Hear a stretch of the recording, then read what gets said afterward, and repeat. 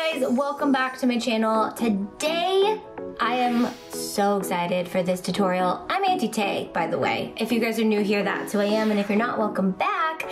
But today I am showing you guys a new twist to the Coozy. I'm gonna show you specifically a tutorial on how I blinged this one in another tutorial, but this is the sewing Coozy, and we have the SVG for you guys that works perfectly for the reusable Starbucks cups. That's all these are.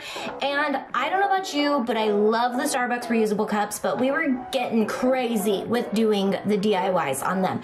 So I was like, how can we not have to buy so many cups, but still have so many cups? I don't know. Then I decided, I do know, we can make outfits for our cups. That's why I feel like after I came out with a tutorial, I was like, I pretty much dress up my cup every single day now. I'm like a child, and we were prepped for this our whole lives as we were taught to dress our baby dolls. So your cup is your new baby, and yeah, that just got weird, but it's okay, all right? Because you know that you're gonna go make these and you're gonna have one for every single day of your life. You can make it match your outfit, all the things. All right, I'm gonna stop talking so you guys can see the tutorial. This is a sewing tutorial. If you want a no-sew version of this, I also have a no-sew version of this as well. I'm gonna say I love the sewing one a little bit better because fabric is adorable and you can go so many ways with it, but if you're a no-sewer, check out the no-sew tutorial because that one is very good as well. So let's go. All right guys, to make our sewing Coozy, we're gonna use the template that we have on our member site, which is for the no-sew pattern, but we're just going to tweak it just a tiny bit. So all you're gonna need is a piece of felt, 9 by 12, and then a piece of fabric. And I'm using this really cute Minnie Mouse fabric, and then I'm gonna use a fabric pen and something to iron on, or an iron. This is optional, but it really does help when sewing. I'm also using the Auntie Tay silicone mat, which is a great surface to iron on if you're just using your craft table because it protects it and it can endure the heat. Okay, so I'm gonna use the template, and you can cut the template out of cardstock. You can print it on a piece of paper however you want, but the template works perfect.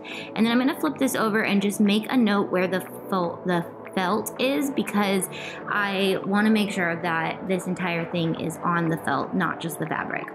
So we're going to use this as a sewing pattern, but not like a traditional sewing pattern. What I'm gonna do is lay it out and make a line on the top and the bottom, and those are actually going to be sewing lines. They're not gonna be cut lines. And I wanna make sure my pattern is where I want it, so make sure you've got your fabric cut where, if there's a pattern on it, that it's got the parts of the pattern that you want. So again, these two lines are sewing lines, and then the side lines, I'm going to just make a little dashed line, and these will be sewing lines as well, but I'm not gonna sew them to start. So I'm just gonna make this little dashed line to guide me where to sew them when I get to that step. And I also want that on the fabric because you'll see in a second. Now I'm gonna make a cut line about 1/4 inch away from the sides by just doing a little dotted line. This can be a 1/2 inch if you want, and if you need to measure, you can measure a 1/2 inch away from the template and draw a line, but I feel like I can eyeball things decently, so I just went with it and it worked out. So then I'm gonna pin these together, and then we're gonna sew the top line and the bottom line only. And I'm also gonna cut off the sides on that dotted line to give that 1/4 inch seam allowance for when I get to that step. Yes, I would advise cutting this first before you sew the top and the bottom. So let's cut these off, and then we will go over to our sewing machine.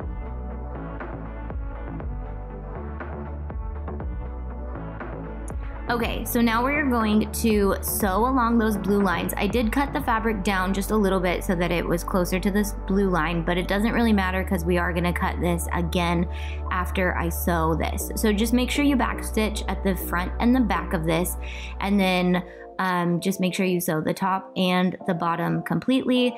And then I'm gonna go in and trim. You can use pinking shears, but I have no idea where my pinking shears are. So I'm going to cut this just nice and close so that when I turn it inside out, there's not a ton of leftover fabric that we need to deal with.